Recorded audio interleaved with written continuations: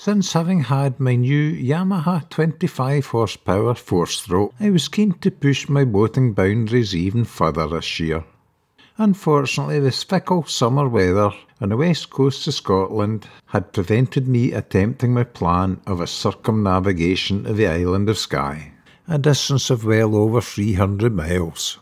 Then, during the second week in August, a suitable weather window of light winds for 5 days appeared in the forecast, so I decided to go for it. This video illustrates that for long multi-day adventures, I have to be totally flexible in my plans, and it is not only the weather that affects them. After all, I am only human. I think it's the first time this summer that I was launching on the early morning high tide and the weather was perfect. Solid sunshine and flat calm. The boat was loaded with 100 litres of fuel and camping supplies for 4 days. I knew I would need more to get right round Skye, but that was taken care of as I had my banking card and I knew several places where I could resupply. I was even prepared to camp out as long as was required to complete the journey, even if it meant landing and sitting out a period of rough weather until things improved again.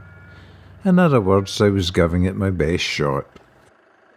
I took the car and trailer home before setting off, and everything was going as planned as I skimmed down lovely Locative heading for the open sea.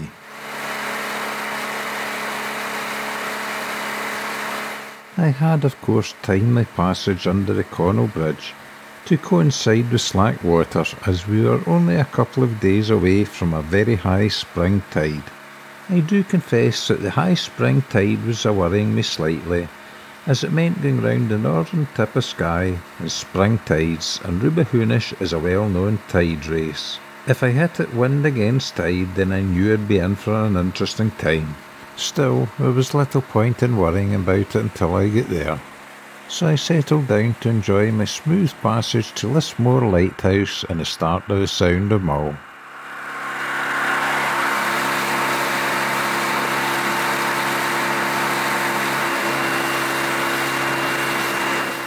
The tide race off Lismore Point was also quiet due to my timing.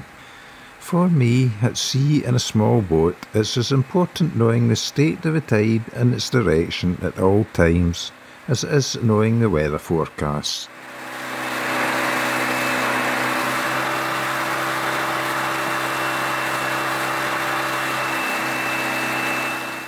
And of course, I think it's also important to know places to stop for a break, and more important, places to camp overnight, which can be few and far between.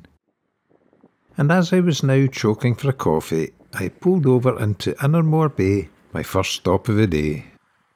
This time, instead of admiring the views, I checked my route plans.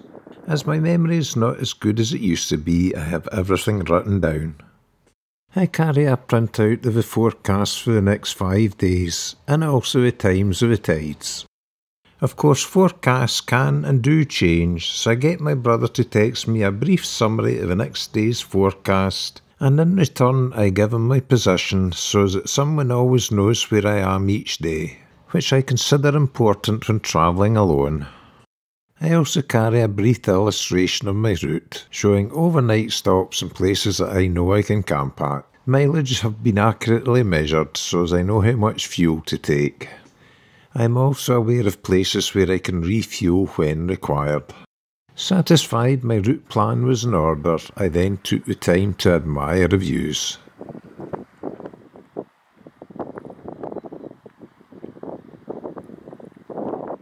Then jumped back in my boat to continue on my way up the Sound of Mull.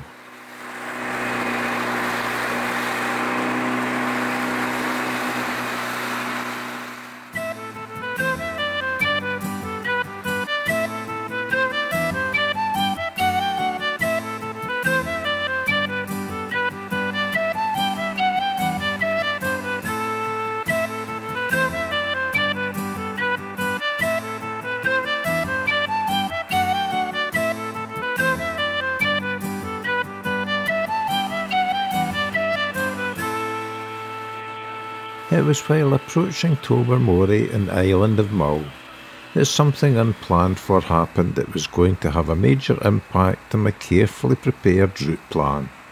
I was thinking of getting some additional supplies in Tobermory, so looked out my bank card and then discovered I could not remember the PIN number, which meant I could not use the card until I remembered it again.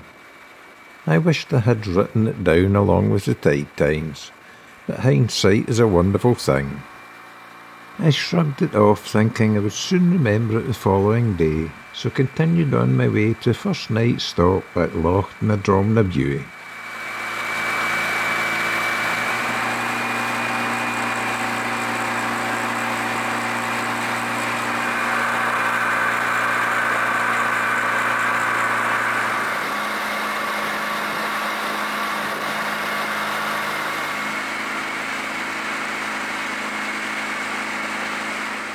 It was lovely seeing the familiar flat piece of grass that I camp on when in the area.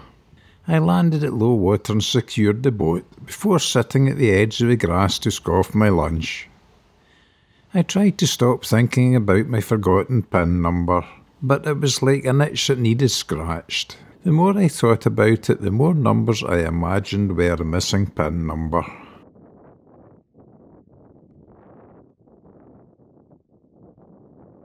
Then I unloaded the boat and set up the tent, and passed some more time by having a coffee. I would have been perfectly happy in paradise if only I could have remembered that PIN. I knew if I could stop thinking about it, it would come back to me automatically, and I was grateful it was only the PIN I had lost and not the card. As it was still early afternoon, and to take my mind off things, I decided to go a little sightseeing. So jumped back in the boat and headed out of Loch na Beauty and headed for Loch Diacus.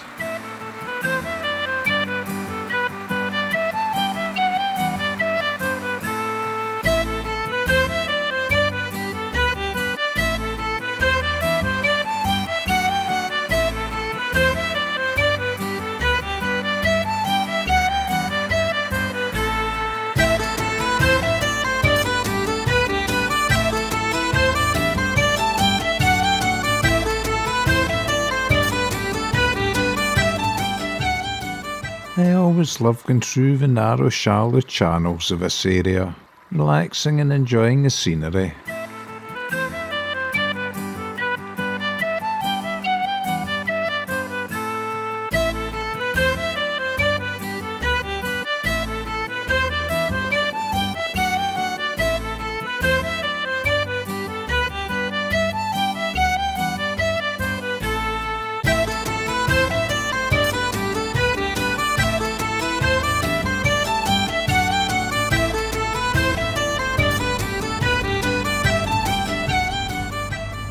And it did take my mind off my forgotten PIN number, until I landed and started cooking my dinner again, and then I started thinking about it, the worrying thing being I still couldn't remember it. I enjoyed my Tesco ready-made Indian dinner, washed down with 3 tins of gravy. I watched the tide come in and then enjoyed watching the sunset before retiring to my tent. I confess to not sleeping well.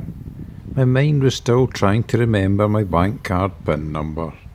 Then just as I was falling asleep, I heard the werewolf of Loch na Beauty wander around the campsite. I recorded his grunts as he looked for his latest victim.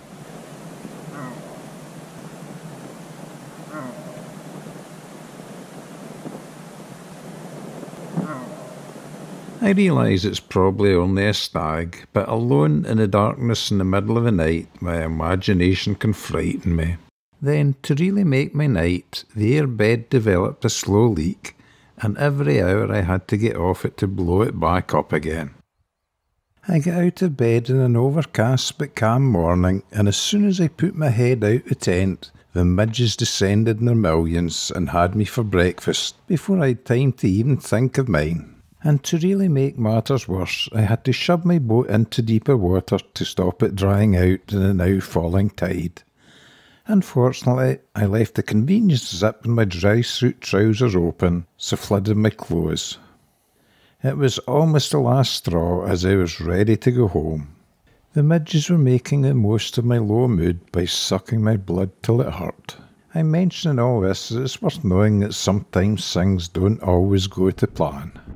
The only thing that stopped me from going home was I'd arranged to meet Douglas later on that morning.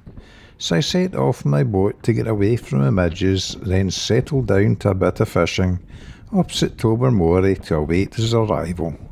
I didn't have to wait long before I saw Douglas heading into Tobermory Bay, so followed him in. He kindly brought breakfast, and as we scoffed sandwiches on his boat, the sun came out, my midge bite stopped itching, and I was in a far better mood again, despite the fact that I still couldn't remember my bank card PIN number. I did try the number I thought it should have been, but the auto teller refused it, so I accepted I would have to wait to get home again, and hope I had it written down somewhere.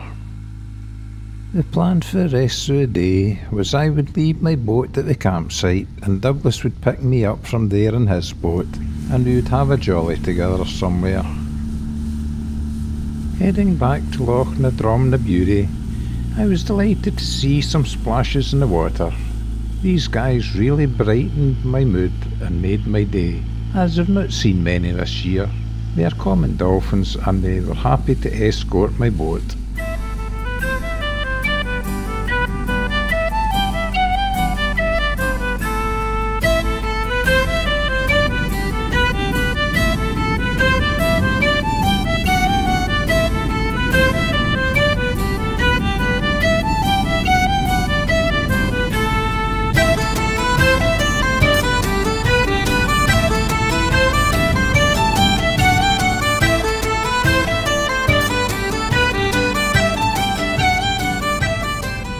Certainly a more welcome sight than seeing millions of midges.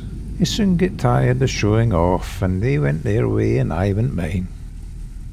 I dropped anchor just off the campsite and then clambered aboard Douglas's boat who had followed me in. I mentioned to Douglas that I was thinking of going round Ardnamurchan Point later that afternoon, but just not sure, as forecast was for winds blowing to 20 miles per hour.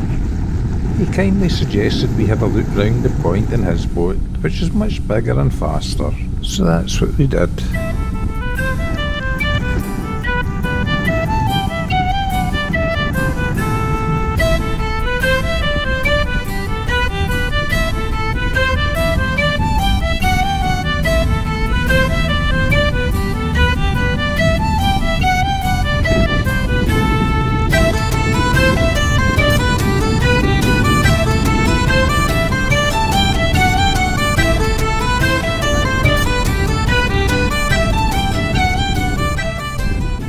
The wide-angle lens of the GoPro flattens the waves, but I now decided to go round Ardnamurchan Point the following day, when the weather was to be much calmer. And as it was still early afternoon, we decided to visit the village of Salin in Loch Sooner.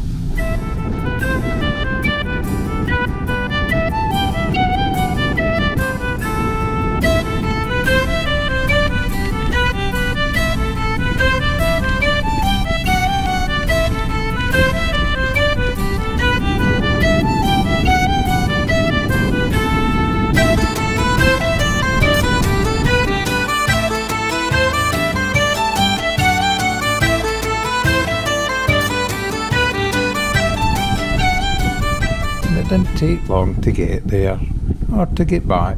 Douglas was doing over 40 knots, which is well over twice the speed my little boat goes on.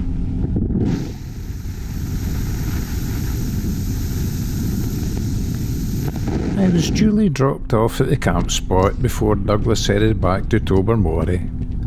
I must admit that while I enjoy my own company and adventures like this, it's great to have a friend to pick me up when things are not going quite as planned.